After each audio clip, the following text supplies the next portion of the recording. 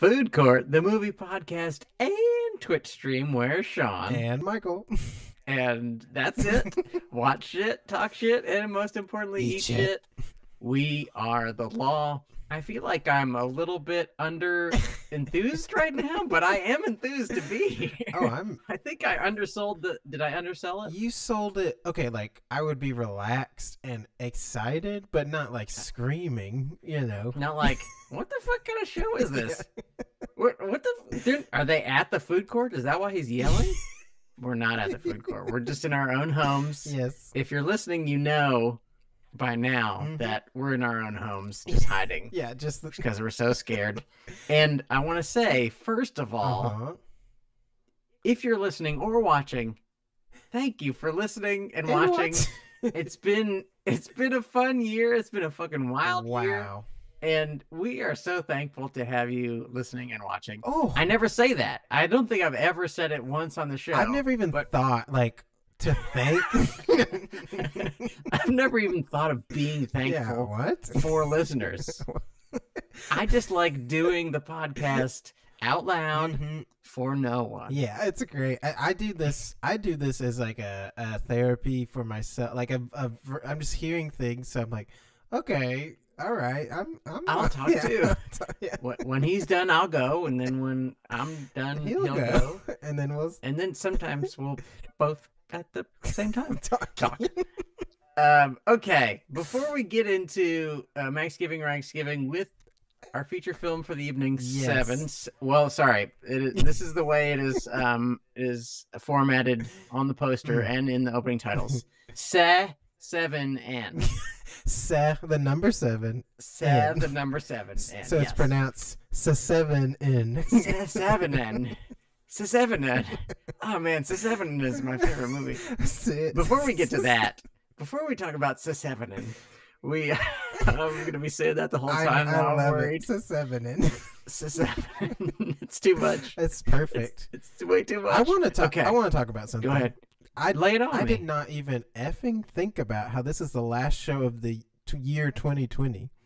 It is the last show of the year 2020. And if there's something like some kind of Y2K-esque, Y221K, then this might be the last show ever. Yeah, hopefully. No. It would be nice, wouldn't it? Well, it's weird. I'm at a place where I'm like, I like living. I love living, but I would also probably be fine with nothing because I won't be there. Michael, you are preaching to the choir on that. Because this is the beautiful thing about not existing, in my opinion of not existing. In my concept of not existing, is I just never feel anything again. And the cool thing about that is like feeling things is sometimes great, sometimes really bad. Often, sometimes in the middle. Yeah. Lately, closer to the bottom. But in most years, you're like, I'm having fine time sometimes, and then sometimes I'll have a great time. Oh. But feeling nothing is just feeling nothing. Boom. There's nothing better than feeling nothing, right? I don't know. I sometimes like when I get lost in just like being like I'm just outside or something and there's nothing really happening, like the mind's quiet. It's like, oh, this is perfect. And then that was a thought though, so I just fucking ruined it. You ruined your own non-thought by thinking. But in the end, it was worth it. Yeah. Okay, speaking of 2020, we do like a show where we're like, oh man, these are my top 10. Wow, I love this movie. And neither of us saw, I don't think either of us even saw 10 movies from 2020. But in lieu of that, I want to do a best new to you movie of 2020. Whoa. I will let you begin, Michael. This is in lieu to you, new to you, in lieu to new you to do. Papa pee pee. So, okay, this is kind of cheating, I guess. I saw this 2 days ago, I think, maybe 1 day ago. Is this Soul, or did you watch Soul? Yes, I watched Soul. Oh, really? I guessed it. It was weird. It was because I saw, of course, I got sucked into some random Twitter thread about like it's actually not that good of a movie, and people were like going back and forth, like, well, no one dies like at the beginning, so it's like not sad. I was like, what? And like a lot of people were just saying it wasn't very good. I thought it was one of their best. I like loved it. It like floored me. I was like, oh, Michael. Yeah.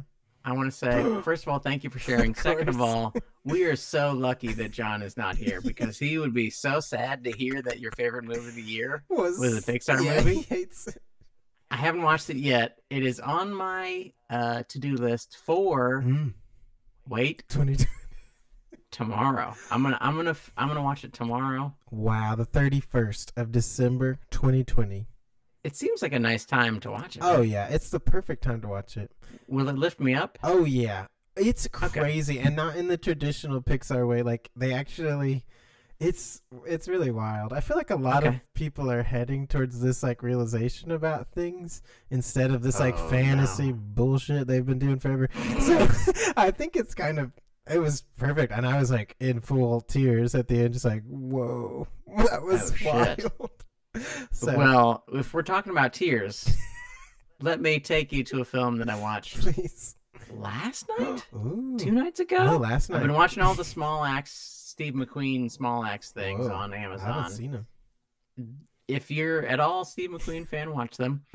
They're all pretty good, but I just watched the last one, which is called Education.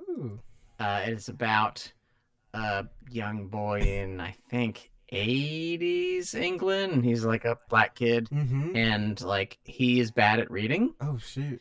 And they use that as a excuse to send him to what is essentially a non-school. Whoa. Like they send him to this school that is like for kids who are just insane and like throwing shit, and he's like not dumb, and so it's just like about him trying to get an education, and it's wonderful.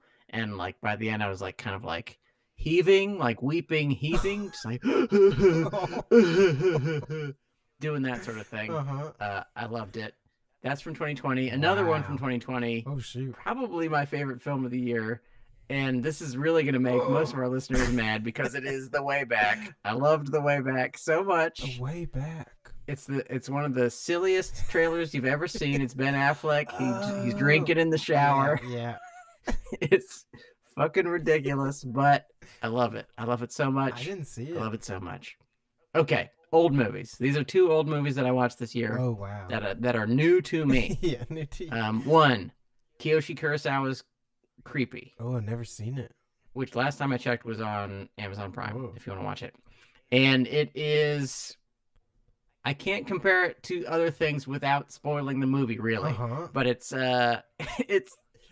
this guy who was a detective moves in next to this weird fucking guy, and he starts doing some detective work on the weird guy and another story of a unsolved murder. Whoa! And it is it's called Creepy, and it is creepy.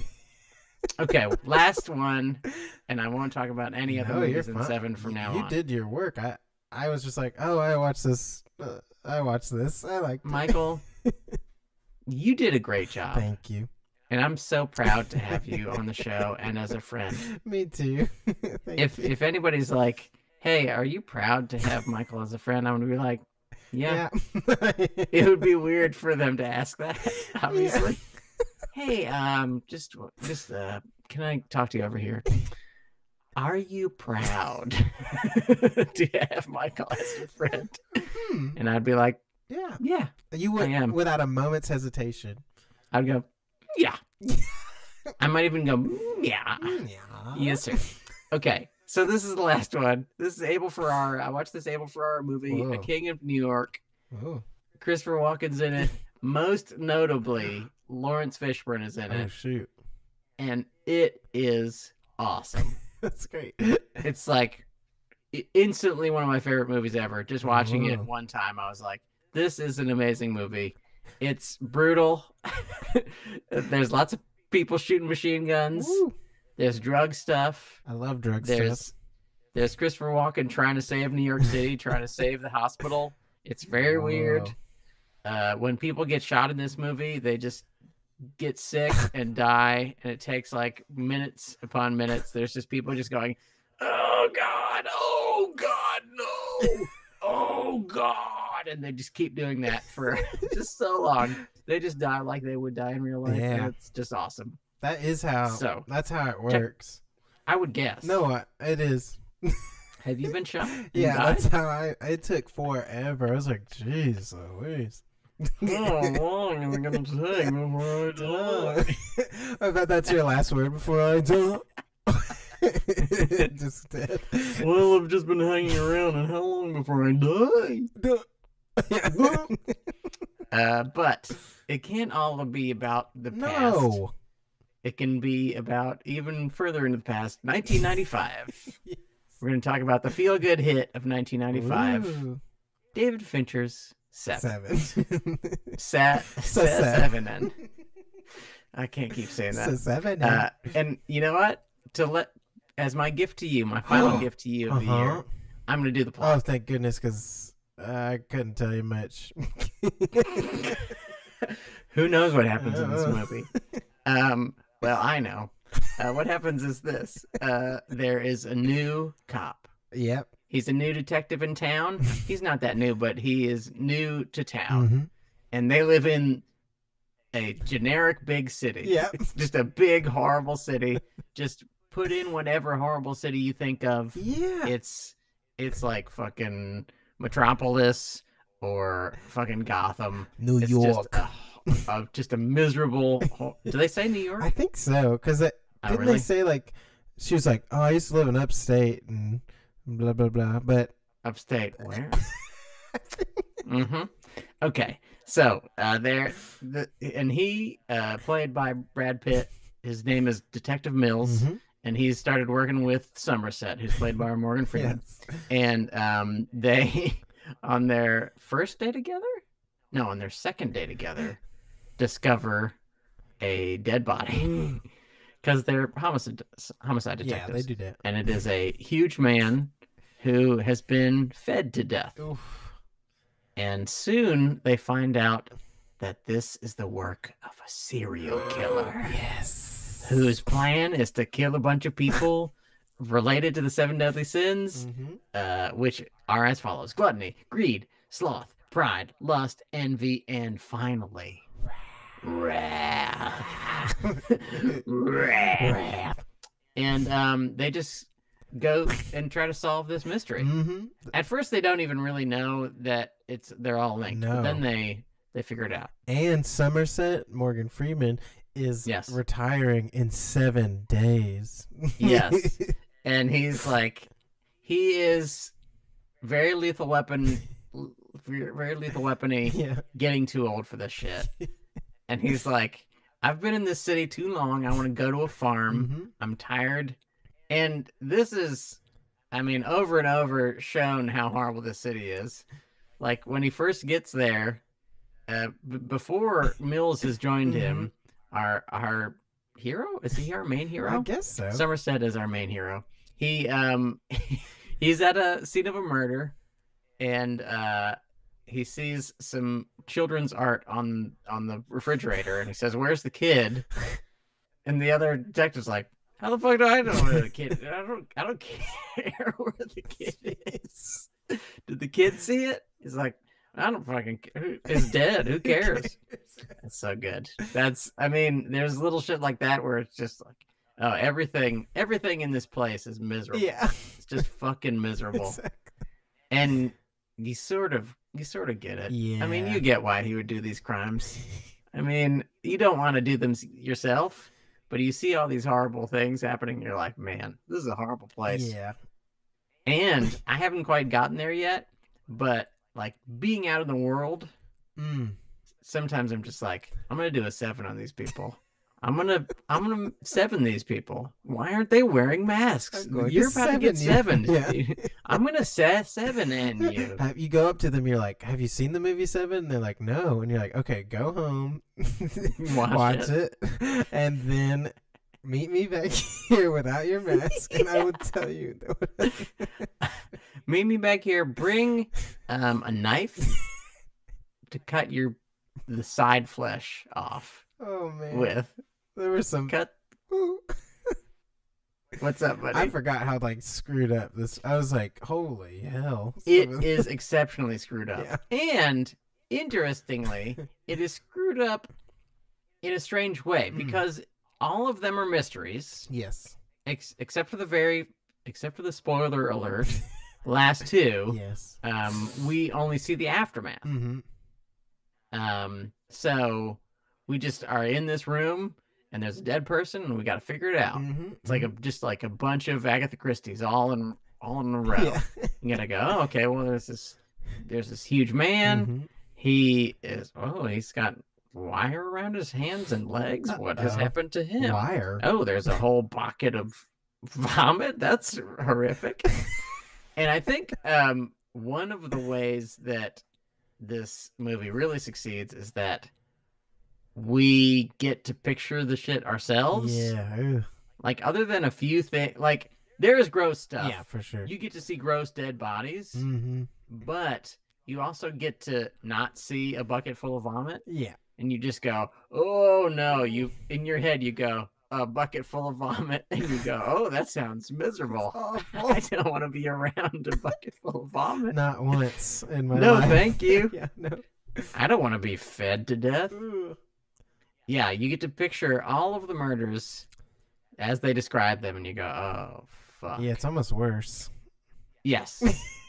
Because my brain, it's got a lot of rage in there. And I'm picturing these murders as hell yeah. real sadistic.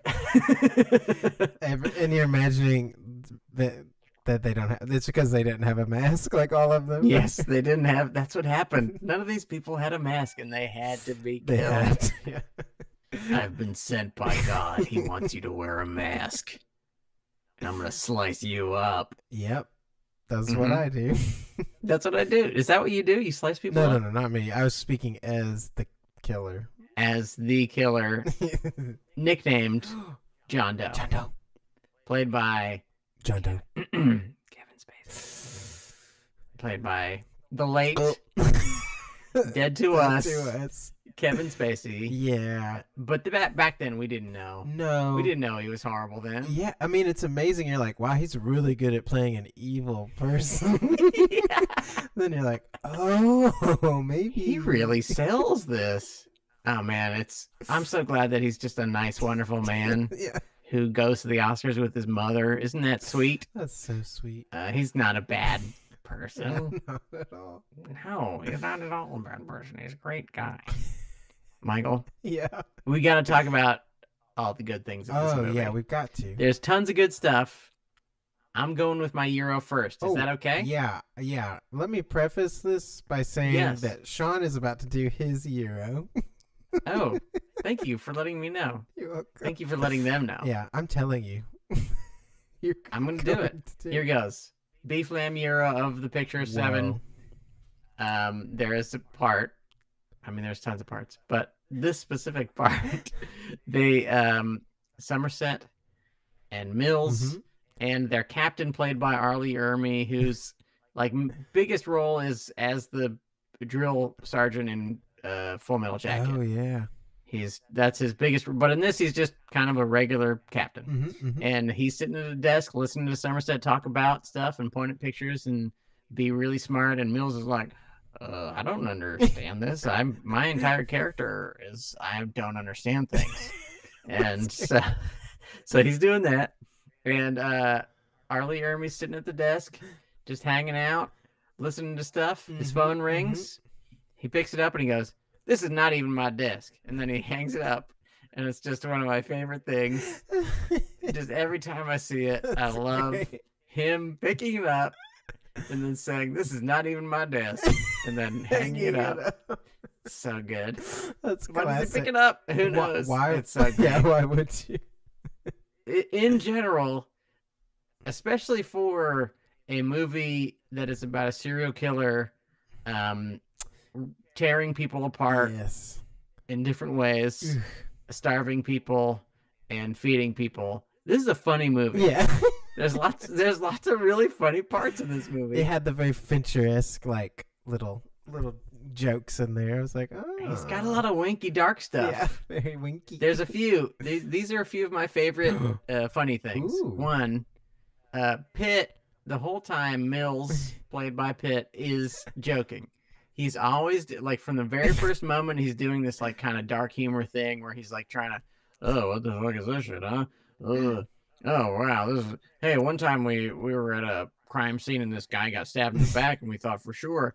And Mills never once laughs. Yeah. He stone faces him the whole time, and it's just fantastic. Yes. Mills is always telling jokes. He's like always trying to cut up, and Mills never once laughs. Somerset has until the very yeah.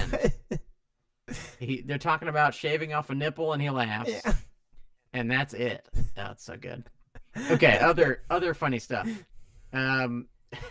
Somerset is of course retiring, so there's a man a little early. It's like 4 days early, scraping his name. Oh, I love that. Off of the door.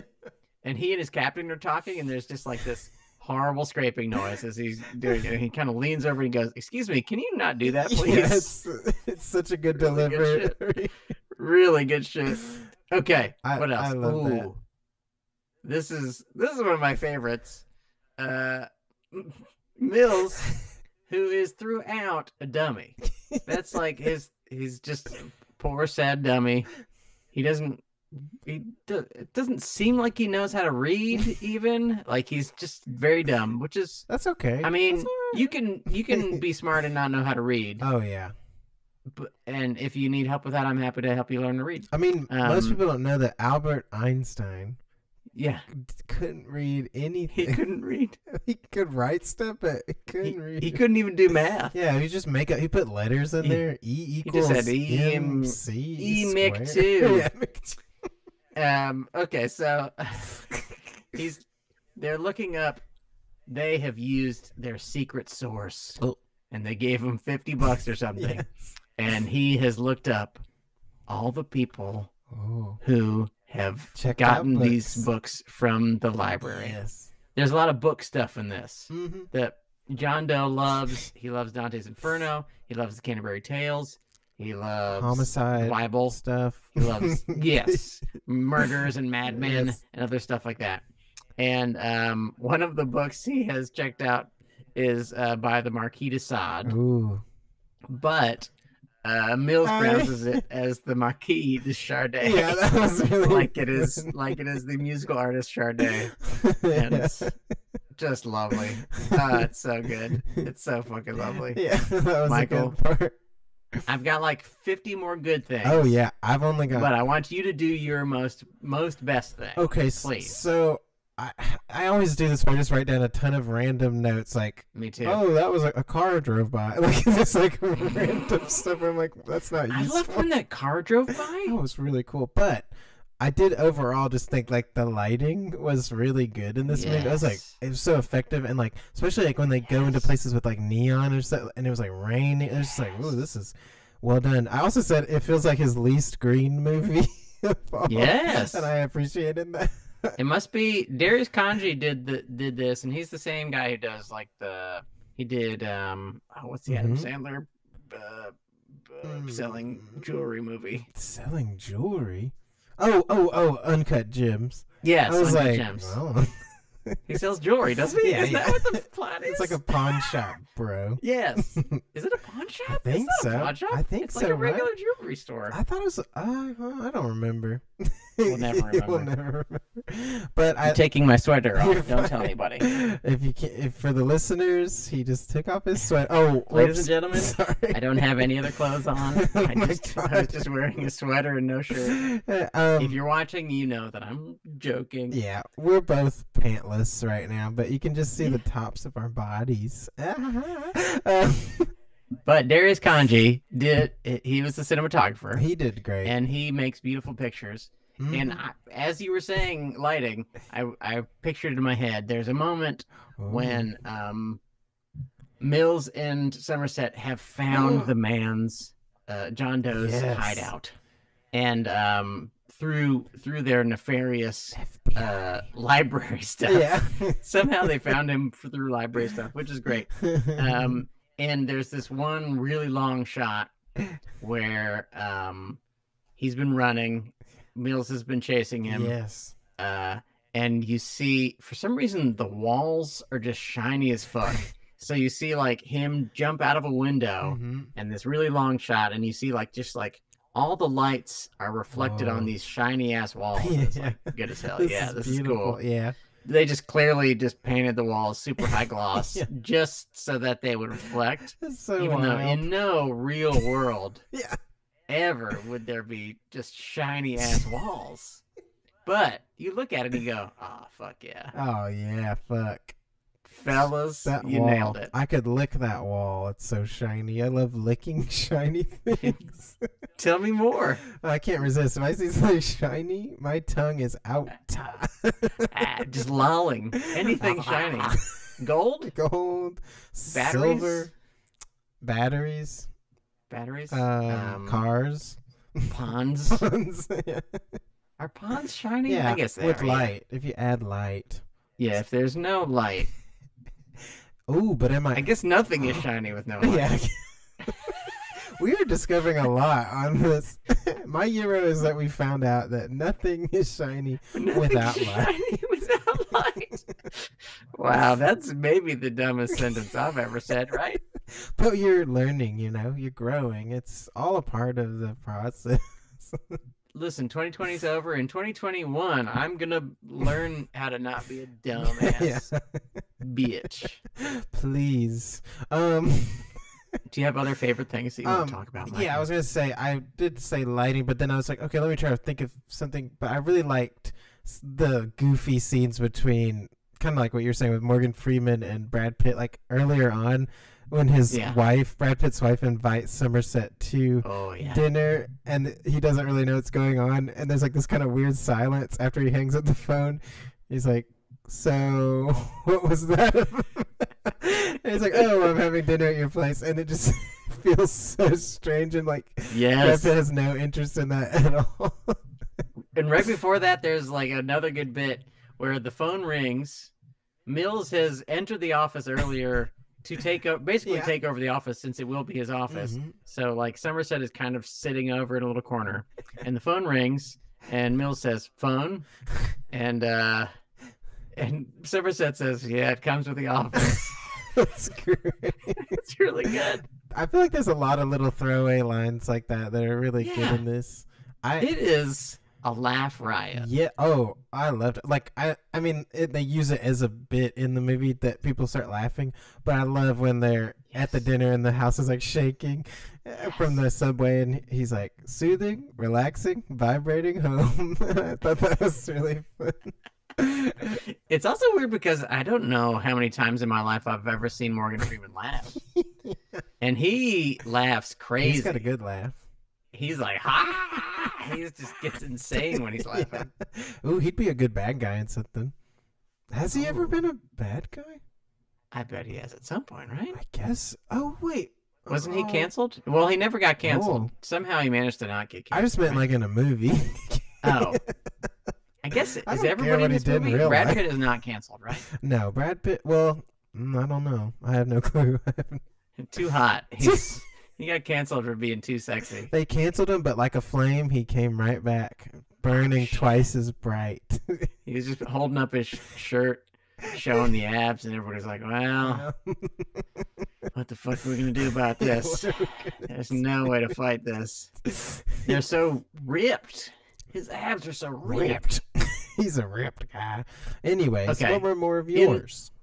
Okay, I'm giving you a few more. Thank you. These are good ones. You're gonna love these. Okay. 1, Somerset is on his own. This is earlier in the movie. This is right after the large man has been killed. The next day, a lawyer has been killed, and Somerset has left Mills alone because he doesn't want to work on this case anymore. They're working separately, and so Mills is in this office, and he's just like sitting there, and he tells the two forensics guys to leave, and you just kind of sit with him for a little while. He watches TV, he watches like the mayor talk some shit, and then they cut to this kind of really high angle shot of him in the room, and you see the floor, where on the floor in blood is like painted the words greed. But there's like a good minute or two of him in the room, and you don't show that. So it's like a really cool reveal of like, oh no, this is another fucked up room. And well, it's like before you even know that that's like the plot at all, like the 7 deadly. I mean, you may. Yeah, I guess that's the first one, right? Because they don't realize they missed the one at the first murder, which is crazy. Yeah, and the cut to greed is like, oh shit, something's up. This is fucked. Yeah, this is super duper fucked. Okay, another favorite thing. Okay. Mills at one point is wearing a basketball tie. I don't know why it's great, but I just like the fact that he has a tie and it has just basketball stuff on it. It's just like such an inappropriate, like the kind of tie a 12-year-old would wear. But he's on the first day in the job trying to act like he's some badass. Like, I've done this job before. I know how to do my job. I'm a detective. But it's just like a little fucking basketball. Yeah. I like that. I thought it was so weird, like seeing someone with their, like usually the jacket like covers that the tie is like shoved into the shirt, but he would like pull his jacket off and it looks so goofy just having a tie like shoved just in there. It was funny. It's like, he just doesn't like to let it flap around. No, he keeps it tucked. I mean, I guess if you're in a crime scene environment often, true. You probably don't want your tie like dipping. You lean over and it dips into like a big bucket of vomit. Whoops. Then you lean back. Well, honey, I got a stain on my tie. It's a huge man's vomit. So gross. Put that through the old washing machine. Can you? I have never vomited on any of my clothing. Me neither. Once you do, is it worthless? I mean, I feel like you have to. There's a point where you have to decide. Like, am I going to go through with this? Am I just gonna keep this clothing? I've like. It seems like it's acidic, right? Wouldn't it be like jacked up the fabric? Maybe. Well, probably not that much. I've had nosebleeds or something, and I typically. Like, if it's a white shirt, then I'm like, oh, this is over. I just throw it away. There's nothing you can do. It's going. Sorry. What's going on inside of your nose, Michael? Oh, man. Oh, my gosh. This is like a horror movie. Even, well, not as scary as this. Well, this wasn't really scary. It was just fucked. It was so fucked up. But this was also fucked up. When I was little, I had really bad nosebleeds. Oh, yeah. TMI for the listeners, but they get to know they like us. it. Yeah. the kill donkeys love to hear about just bloody blood gushing out of someone's nose. Well, I got a story for you. This is the story for you. I'm already telling you. This is the story of a boy whose nose bled and he filled his whole room up with blood. Well, I had to change it a little because of copyright. Yes. But it was the middle of the night. I was living with I was very young, and I I woke up. I was like, it was all dark, and I like started wiping my nose. I was like, it like felt so warm, and I was like, what the heck? And I went tiredly went to the bathroom, turned on the light, and there was just like blood from my face all the way down my shirt. Like I was drenched in blood. I was like, oh, like I started freaking out. But like Andrew WK style? Was it? It was just blood everywhere. Probably, yeah, it was nuts. It was on that level, just like what? I was terrified because I was like, what? I guess my nose was just bleeding while I was asleep. I was like, holy shit! How much did you bleed? A lot. It looked like a lot. It filled a whole shirt. Filled it. Filled it. Oh my god! Like a color. Now I'm picturing you taking off the shirt and like wringing it out into a bucket. Oh, this shirt is completely full of blood. It's in no way like sexual. It's just like disgust. Like slowly taking off this shirt, but it's like so nasty. Just like gross. Did you keep that shirt? No, the shirt was gone. Did it fuck up your bed? It seems like it'd be everywhere in the bed. Luckily, it somehow stayed on just me. I was like, I don't know how. But okay, good. That is really lucky. Yeah. Because if it's on your bed, well, I mean, you got a blood bed. You just gotta buy a new bed or something. No, you just have a blood bed. Blood bed. Which there was a couple blood beds in this. There are how many? Two. At least two. 3. Pride and Sloth. The Pride was bloody too. Is a blood bed. What's the other blood bed? The Lust, which was for me. If I have to pick, that the worst one? That was my worst. I was like, I cannot believe they just did that. Like, it was fucked. Before we get into Lust, let me just take us briefly back to Sloth. Thank you. And then we'll get to Lust, because I've got a lot to say about Lust. Sloth is amazing. It's wild. It's just one of my favorite scenes in the whole movie. Oof. And it's like, there's a lot of this that is thrilling, but it is like it is a scene that is sort of explicitly horrific. Yeah. And explicitly built like a horror movie. Yeah. Like it is like leading up to a jump scare. Everything is kind of about it being scary as fuck. So they have found John Doe's residence, his secret residence with all of his crazy shit in there. Yeah.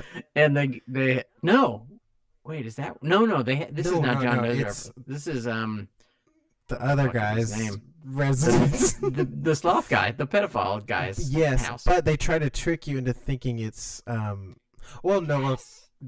killer tricks them into thinking, because he plants prints from Sloth at Greed. Oh, that's what he does. It's nuts. It's really good shit. So they have the SWAT team, a bunch of fucking badasses. Yeah. And like, even like Somerset is like, they love this. And they like break down the door. They're doing the thing where all of them have guns, and then some of them point the gun down as another one walks past them, and then they point the gun up, and one of them has a laser sight for some reason. I don't know why the fuck you would need one for a shotgun when it's just going to spread and blast everything. But just in case, he's got a laser sight to really point the really wide blast into one area. And they're going through this crazy house, and it's dingy, as is every place in this fucking just dingy, horrible place. And when it gets really scary, when you really start to feel dread, is when they enter a room and there are hundreds and hundreds of air fresheners. Oh, it's so freaky. The little tree air fresheners that you would hang in your car. Yeah. There's so many, and you go, oh no, there's a horrible smell in there. Yeah. The only reason you would have that many air fresheners is if there was just a fucking horrible smell. So and the moment you see that, you're like, I am feeling bad. Yeah, something bad is about. I am disgusted. And they get into this room, and there is a sheet over a form. And the SWAT guys are in full SWAT mode, and they're like, listen, asshole, you better get the fuck up. Come on, man. We're going to do karate shit on you, man. We're fucking SWAT. I love the idea of them yelling at this. Just like, not even oh my maybe God. living. Yes, this guy has been tortured for a year straight. He's just been brutally tortured for an entire year. And there's one of his last memories is a bunch of SWAT guys yelling, you piece of shit at him, which it seems like he was a piece of shit. Yeah, it seemed horrible. Not 1 year of torture. Yeah, I don't think anybody deserves that. That seems pretty awful. Except people who don't wear masks. So they're in there, they're yelling at him. They've got the shotgun pointed at him, and he of course doesn't move. He looks dead as hell. Yeah, they pull off the sheet, and it's just like this horrible skeleton. and he's kind of leaning back, and his mouth is gaped open. And you see it, and you just feel terrible. It's awful. You go, oh God, I hate this. Yeah. Ugh. And there's a good amount of stewing in it. Yeah. Like they are showing like close-ups of his legs, which are covered in sores. His hand, he's like strapped to the bed. His hand got cut off and sewn up. He's got a missing, sewn up weird hand. Yeah. Somerset and Mills are looking at these pictures. And they show us the first picture, which is of him 1 year ago to the day. Yeah. And he looks kind of happy, honestly. He looks like he's sort of smiling, which is pretty weird. Yeah, I guess he just didn't know. Probably not. He's just like, hey, yeah, take my picture. And cheese. and then you see the pictures of him currently, and then you see his current form, which is as like a husk of a man. The Mummy, Brendan Fraser's The Mummy level. Brendan Fraser's Tom Cruise's The Mummy.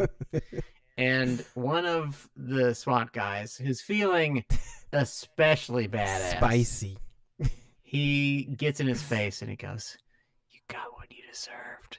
And right then, he coughs. It's so scary, and it's one of the best scares of all time. Like, it's one of my favorite jump scares because there's so much build up, and then there's kind of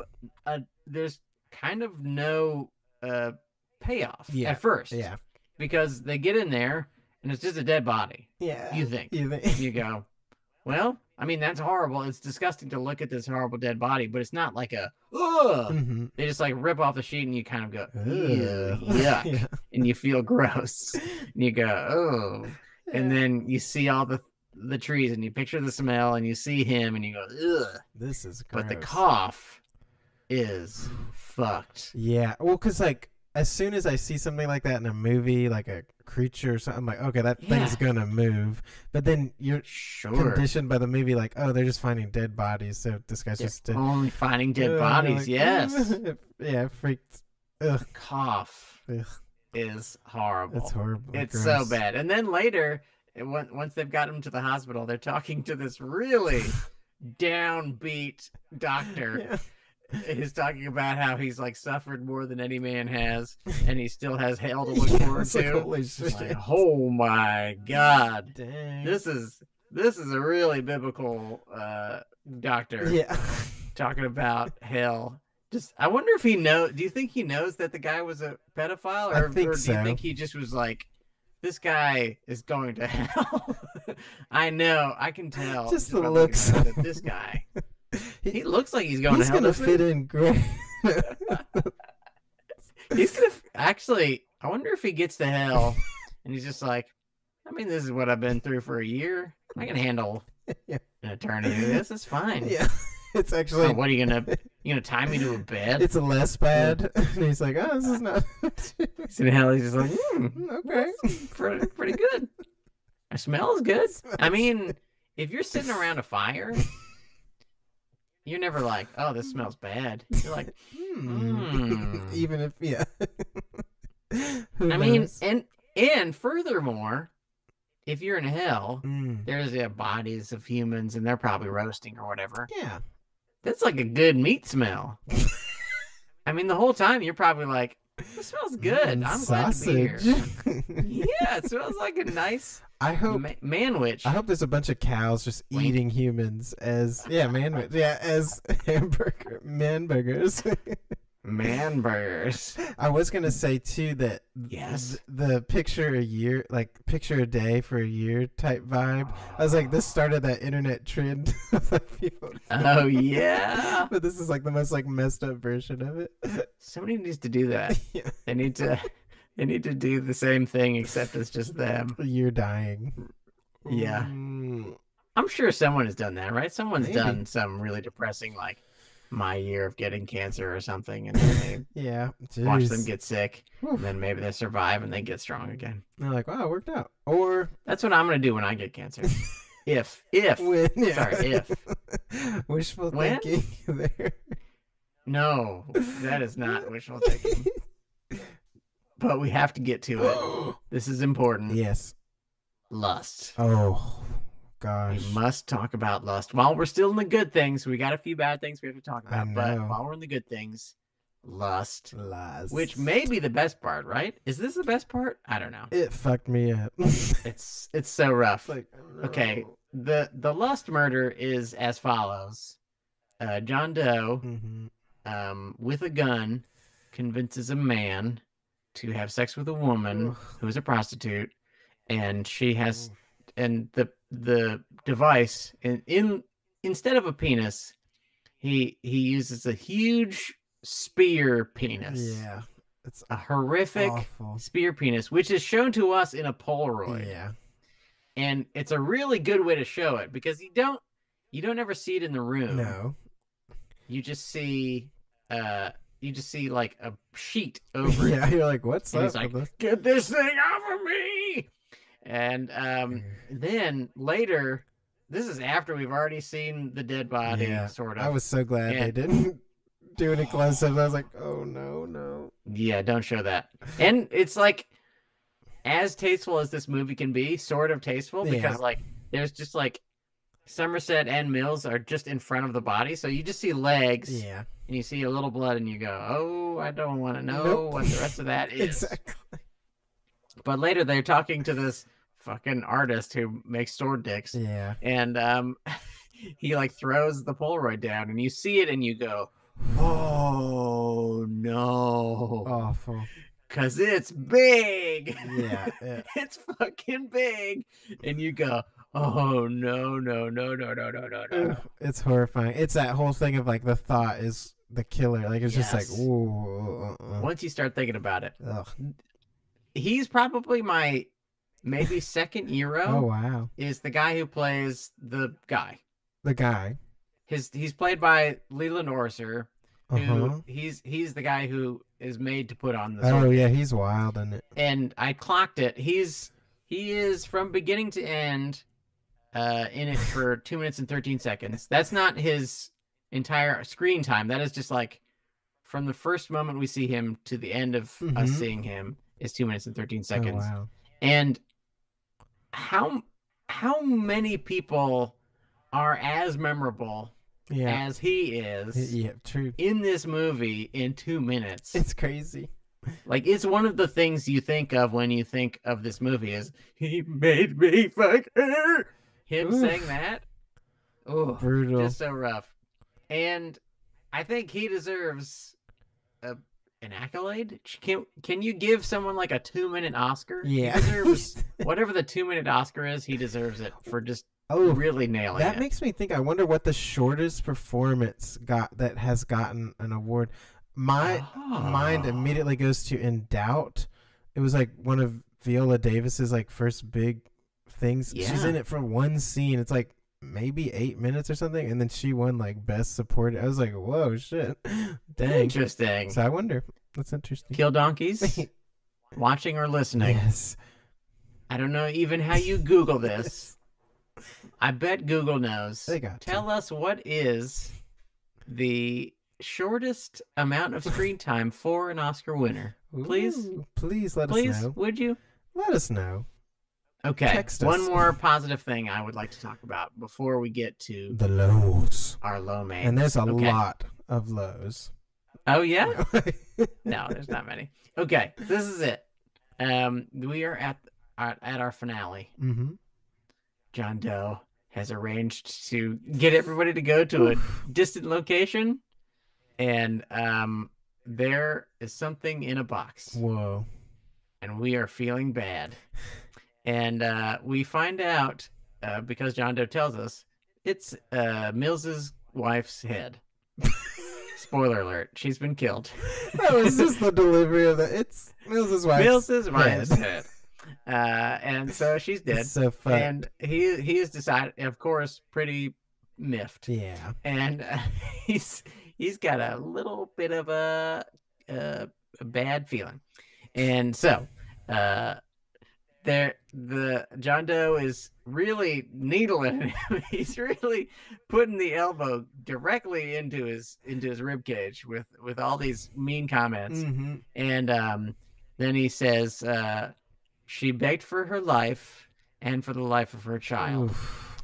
And you cut to Brad Pitt. Oh. There's a big subplot of like, she's pregnant, she hates the city, Mm-hmm. she doesn't know if she wants to bring a baby into this horrible world. Great question to ask yourself, Yes. even in the real world where we are talking. Yes, exactly. We know Mhm. what Mills doesn't know is that she is pregnant.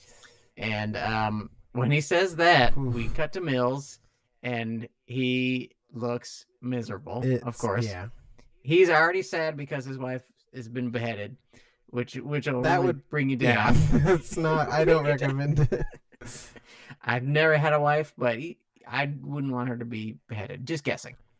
And so after this, Kevin Spacey, who we're not allowed to really praise him because of all the bad things he's done, but he's amazing in it. And he turns and he says, really, one of the most sinister things in a movie. He says, "Oh, he didn't know." Yeah, in like sort of a cutesy way, not just like a touch of cute. And you go, "Oh fuck, he's dead. He's gonna get killed." He got what he wanted. Because the entire plan of John Doe was to have all of these 7 deadly sins happen, and to have one of the detectives do the wrath, and to have him be the envy because he just wants to live Mills's beautiful life with his beautiful wife. And he gets killed. Yeah, that's... Well, I also think it's kind of interesting that this is, as far as I can tell, the only scene of sunlight with no rain, right? Oh, yeah. Well, maybe, actually. Is there any other... There may be some street stuff that doesn't have rain, maybe, but... Maybe. It's a very rainy movie, which fits. It's gross. Michael, you're about to say something and I cut you off, so please go immediately. No, tell me what you're going to say. That part was really well done. It was just like, ooh. Yes. And that's another thing, kind of talking about like actors barely in a movie. Like Kevin Spacey's not really in this movie very much at all, but he like really makes it work when he is, and you're like, ooh, this guy is horrible. And I think I'll add, if we're in an alternate dimension where you can praise someone who's does bad stuff, a Euro would be when he just like walks into the police precinct completely covered in blood. No one notices the whole time, and then he just goes, "Detective, detective, detective!" Like screams. I was like, "Oh, it's so scary." Yeah, you're like, "Jeez." It's really scary. It's wild. And oh man, Spacey's so good. Yeah, it's tough. Horrible person, just a miserable person, but he's so good. Bad, good. But we can't only say stuff that we loved about this movie. We have to say negative things. Oh, but before we do, go ahead. We have an answer to our question about who's won the most award.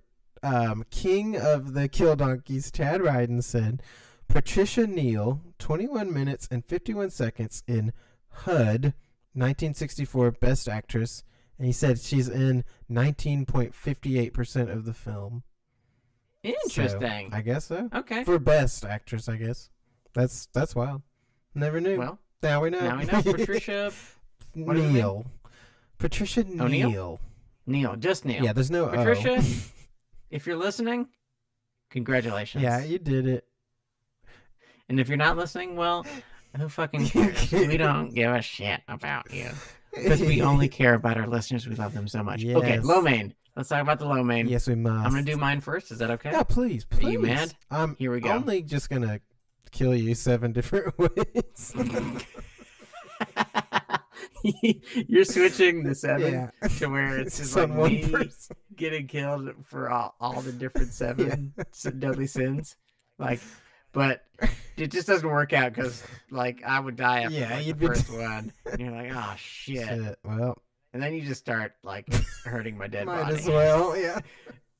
You're like, well, okay, I guess I have to use this sword penis to fuck this dead body. Oh, boy. Which, I mean, that would be less horrific, to be completely probably about it. At least it would just be, like, one really bad, fucked up person, not 2. Yeah. Yeah. That's nice. I like That's nice to think of, isn't it? Okay, so this is my lo mein. And there are not many for me in this movie. Because I really like this movie. That's wild. Okay, this is my negative one, though. This is after John Doe and Mills have had their chase. Mm-hmm. They're out in the rain. They're near a truck. Mills has been hit in the head with something, I think a tire iron or something. That's crazy. And John Doe has a gun to his head, which is scary as fuck.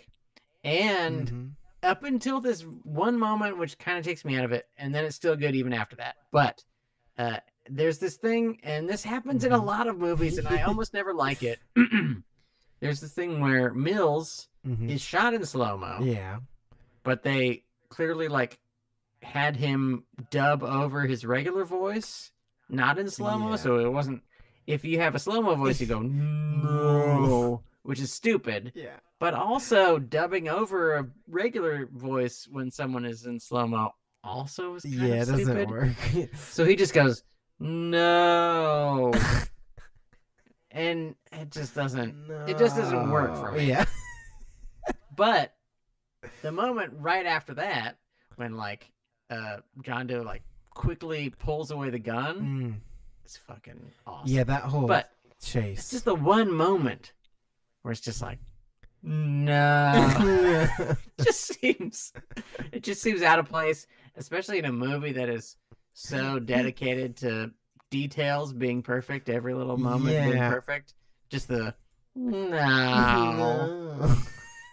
Like the Cowardly Lion. No. I'm always amazed by weird stuff like that in movies. Like I think of in Django Unchained, it's like this really dramatic, intense scene, and then the next shot they cut to is like really like choppy slow-mo that wasn't shot in slow-mo of like people walking away, and I was like, they just ruined whatever. Like this, what was that? Like it's weird when stuff like that happens. We're like, that's interesting. Why did you do this, Quentin? But I was Quentin. If you're listening, quint it. You need cut to quint it out. But I say to you, Tarantino, no. Go ahead, Michael. I was very impressed at how they hid Kevin Spacey's face that whole chase. Like the filming is pretty smart. This is what I want to say about Kevin Spacey. This is a positive thing I want to say about him. Again, more positive stuff about a great guy, Kevin Spacey. His entrance is not unlike the movie Third Man, which basically the whole movie they're talking about this guy, the Third Man. They're talking about, and he's played by Orson Welles. And they're talking about his character the whole time. So when he shows up, you're like, oh, wow. That's it. And it's kind of the same thing in this, where it's like the whole movie is about John Doe, even though he isn't in it. And then suddenly, Harry Lime is the name of the character in The Third Man. I blocked it out. Harry Lime? Harry Lime, wink. I would not want to eat a Harry Lime. Harry Lime, wink. What is the little green thing? That's a hairy kiwi. Kiwi is hairy. That's true. A peach. Debatable. Fuzzy. But so the whole movie we're just like, oh, this John Doe. Oh, he's fucking crazy. Oh, he's scary. Oh, and then when he shows up, we're like, wow. Yeah, he's covered in blood and he's got shit wrapped around his fingers. This is fucked up. And even when you like see him like shoot. Like when they go to his apartment and they first run into him and he like shoots, that was so intense. Just like holy shit. So scary. And knowing that he was the photographer that shows up at I don't really want to watch this ever again, but I want to rewatch that one scene where you've seen this movie before, right? It's oddly, as a kid, I've seen this many times, which I don't know why. Now thinking back, good movie for kids. Yeah. Well, I also watched American Psycho as a little kid. I'm like, there's like full on sex scene murder. Yeah. I was like, why did I watch this as a kid? But that's what every kid should watch. Yeah, it prepared me for real life. Being an adult. Yeah. But yeah, it was that. I want to re-see if they actually had Kevin Spacey doing that. Yes. Was it really him? I don't know if it is in the chase. But in the photographer? The photographer thing, it is him and it is his voice. Yeah. I didn't even notice when I was watching. Yeah. That's crazy. Oh yeah. Wow. What is, he's got pride, too much pride. He should have been pride. Yes. And also it's like one of those things where just the simple power of cinema is like you see a photographer and you go, well, that's a photographer. And you don't go, oh, that's the weird. murderer. Yeah. I think that's the murderer. It would be weird if you did. Michael, what's your low main? Lay it on us. Low main. Okay. I'm actually you're not gonna like this, but the Lust was my low main. It was Lust is your low main? Too much. Too much? I was like, oh, I just can't handle that. Like I love it. It hit me in a place where, I was like, woof. Oh, I don't like this. That's Which fair. is good because it's supposed to be revolting, and it is, but it is absolutely revolting. If I have to pick another one, I was earlier before we knew that he John Doe cuts his fingertips off. Yes. Morgan Freeman goes back to the first murder's site and he pulls the fridge out and finds a note and just grabs it. And I was like, maybe not a good idea if you want Prince. This is really poor detective work. So that was like, which felt weird, and like a movie like this, like you're saying, where details are so. I was like, that's really weird. You should grab it and crumple it up and tosses it in the trash. Well, I've already read it. I don't need it anymore. Wipes his ass. Oh, but then I have another one. Wow. You got a lot of negatives. Yeah. It's a really well done movie. I think it's actually been one of the ones I've preferred, even though it is like really messed up and probably not. I'm not just gonna throw this on. Ever. No, but it's not a romp. It's fucked. But it is fucked. Yeah, it's absolutely fucked. When Brad Pitt says, just because he has a library card doesn't make him Yoda. I was like, that's not a good line. To me, I was like, could have lived without that. Which he is silly, but you also, that's like silly on like a Marvel level where you're just like, this is just a bad line. Yoda. Yeah, exactly. What is this, Baby Yoda? What is this, the Mandalorian? You should have said that. I'm so glad the Mandalorian. My greatest joy in life right now is that I'm gonna die without ever seeing like even like a minute of footage of Baby Yoda or knowing like what that storyline is. I know that there is a Baby Yoda, and I know that he's on the television show The Mandalorian, but that is all I know. That's it. I think that's all I care to know. Yeah, I don't give a shit about that. Everybody keeps telling me to watch it, but never. I stand firm on my belief that TV shows, even the best TV shows, are not very good. There's like 2 good TV shows, maybe 3, and the rest are just not that great. Just we got what? Frasier? That's it. That's it. Frasier's the only good one. But just every time someone's like, "Oh, you got to watch this movie," or "You got to watch this TV show," I'm like, I don't want to. Exactly. Especially because it's usually like someone will tell you watch the Game of Thrones and like, okay, Game of Thrones is great. Okay, the first season sucks. Okay, the 5th season is horrible, and the last season is like one of the worst pieces of shit ever. But you gotta watch Game of Thrones. It's just like, so I've got to devote like 35 hours of misery into like 2 good seasons. Is that what you're telling me? Well, my thing is like, it's got to be. If it's like got to be like a Breaking Bad where like the whole thing is just like a solid good block of something. Like there was a show before the superhero craze. It was called Heroes, and I remember liking the first season, and then the second season was like so incredibly bad because it was during the writer's strike or whatever. And I was like, this just sucks. And then someone was like, but it gets better again. And I was like, but it's ruined. Like you can't just have this like shithole in the middle of something, but it just doesn't.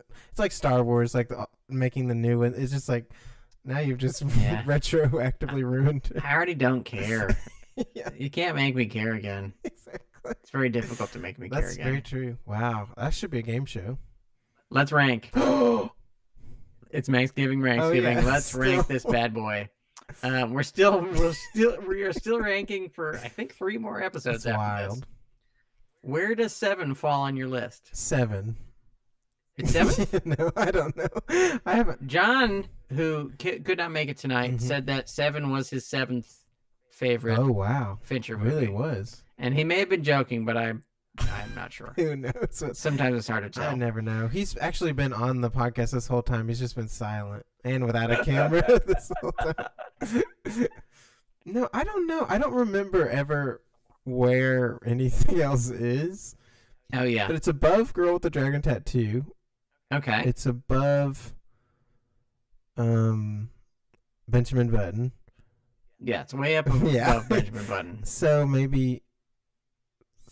Is it below Panic Room for you? No. Oh, it's higher than Panic Room? I switched around what you said. Oh, yes. It is worse than Panic Room. Which they do say Jodie Foster's name in this movie. Yes. I was like, oh, is he nodding to Panic Room? The movie he hasn't made yet. But he's going to. Maybe he knew secretly that Nicole Kidman would get hurt on set, and then Jodie Foster would take over for her halfway. Probably. Well, let's say 6th. 6? I don't know. I don't even remember how many movies there are. There are 11 total. Okay. Is this 50% of the way up? Yeah. Okay. It means nothing. I think for me, this has surpassed Panic Room. What the? I think this is. I think it has moved Panic Room down to 5. Yeah. And for me personally, 7 is at 4. Ooh, I think that's crazy. Or maybe 5. It's around the 4 or 5 slot. So what's your order? I don't remember. What's your first? I think my order is Zodiac, Gone Girl, Social Network. Oh wow. 7, Panic Room. I think that's my top 5. Well, you've got some fans here. Holly the Red says that, oh, come on, 7 is way better than Panic Room, which for some I get. I just don't like movies that are just that just wrecks my day. So I prefer Panic Room because it's like a light family fun, but kind of intense. But this is just like, holy hell. I think Panic Room, the thing that is good about Panic Room is it is sort of underrated. Yeah. I think so. One of the things like that, like rewatching it, I was like, I liked it before, but rewatching it, I was just like, oh shit. Yeah. I forgot that this is a really great movie. Yeah. And 7, like I know it's a great movie, but when I watch it, I go, oh, this is a great movie. Yeah, I mean, that's the thing. It is a great movie, but not one. There's lots of great movies I don't want to just watch all the time. Yeah, like what? Like anything like this. Soul? Soul, yeah. I mean, that was great, but I wouldn't replay it after I was done. Okay. Can you guess the only movie I've done that with? Right after it's done, watched it again. Yeah, and it's the longest. It makes no sense. I have no clue why I did this. Return of the King. Nope. What is it? 2001: A Space Odyssey. Yeah. I was like, let's do it again. Light it up, baby. I totally understand that. It was wild. I think it was my first time I saw it. I was like, whoa. And then I was like, roll it back. Let's watch it again. Yeah. I had almost the opposite experience where the first time I saw it was at my home and it was on like a VHS. Now it's on like a tiny TV set. And I just didn't get it. Yeah. I was like, what is nothing happens in this fucking movie. That's great. It's just like inert. There's just nothing that ever happens. And later I saw it at the Belcourt here in Nashville and it blew my fucking mind. And then even later last year they played it in IMAX. Oh. And it was fucking insane. Did I go with you to that? I went like 2 or 3 times, so I might have gone with you as well. I think so, and I remember that was like the best way I've seen it. I was like, whoa, this is so good. Yes. Yeah.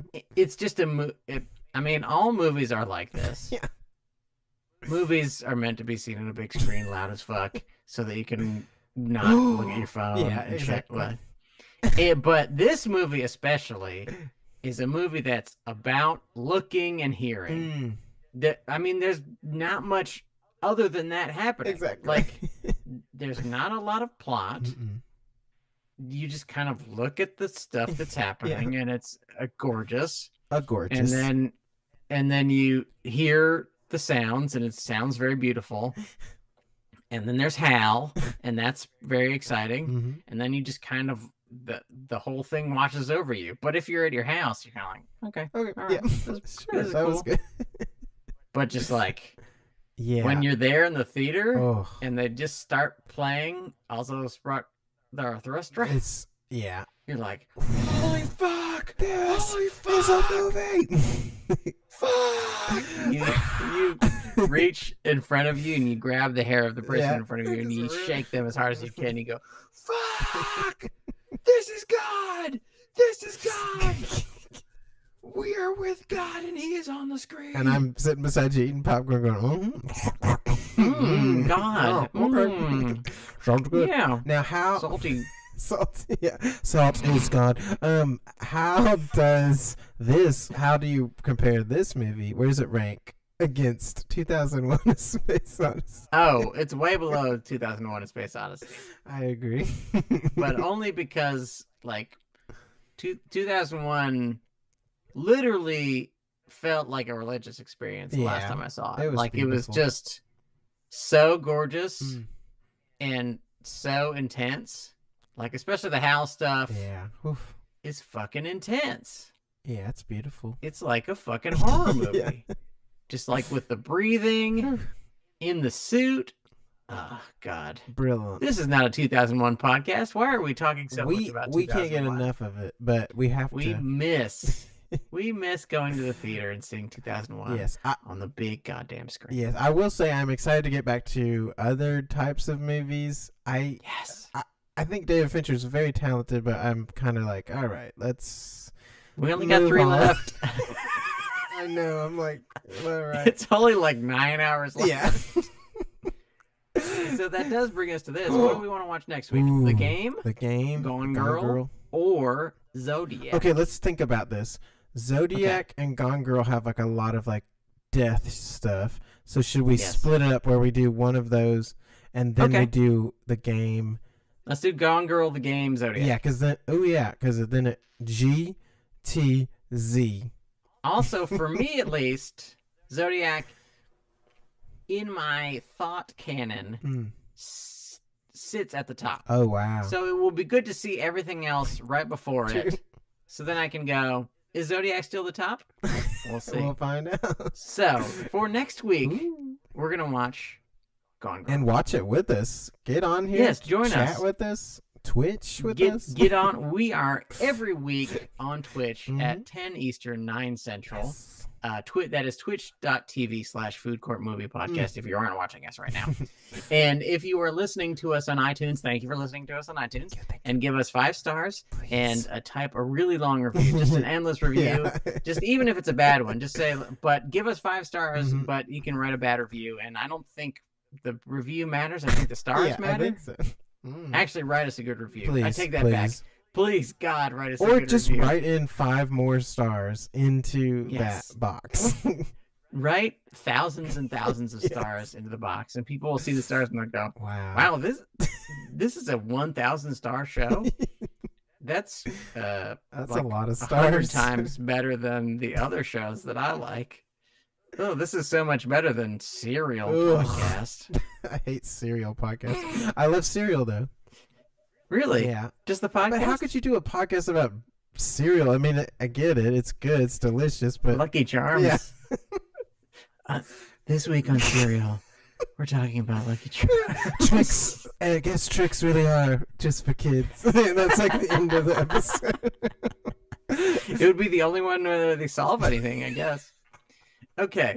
We're watching Gone Girl next week. Thank you so much for listening. Thank you for typing your wonderful review and things. Thank you.